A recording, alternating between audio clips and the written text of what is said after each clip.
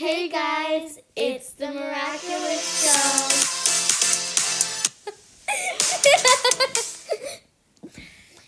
Today we know it's late, but we here is at the Feligami stuff that we've been talking about them a lot recently. So during episode 19 of season 5, Pretension, things are only escalating further, and with the development of Agent Gabriel and Temo resorting to use force against their children, a brand new ship being born, and so much more. So let's get into it.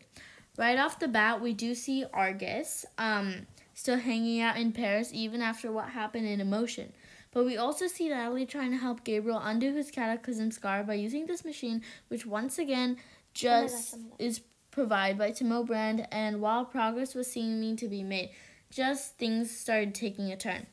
Results in his scars to return and himself feeling an exhilarating pain while his heading session would be interrupted by Temo. He goes to assure her that he will follow through with their plans. Also, this makes me like, wow. Just wow. Just wow, exactly. What plans? I'm wondering.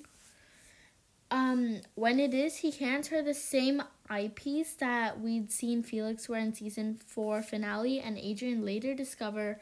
And I'm really curious to see how he came across this and whether it'll be something we can expect to see be explained with the other episodes.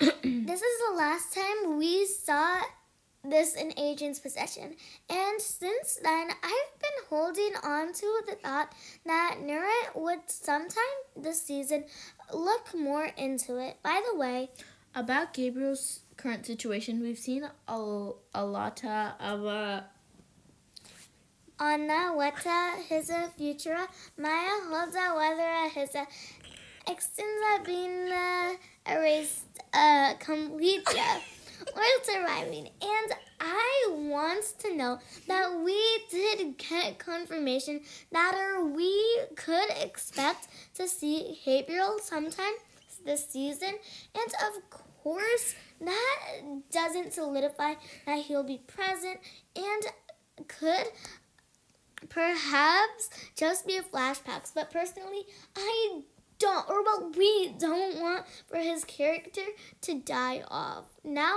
part of me would understand if gracefully it comes to all that, because all along he's been chasing this one thing he can't get because he was losing within the process, but the other part of us feels like it would just be worse, you know? And we don't know what's gonna happen throughout the seasons. Anyway, earlier this happened with Gabriel while Marinette was at his house. He told Marinette two options and only two for choosing if he wanted nothing but her childish dreams or like the other one. So yeah, feels like so much less than it should. Regardless though, I am curious to see and know more about how you feel and what you may be expecting for this character, so comment down below. So back to Feligami. How we saw a gross here within the first 30 seconds of the episode, while he'd go into an eavesdrop Kagami into Mo's conversation, and as soon as he heard time disappearing, Kagami, he would pull over the car and flee into the scene.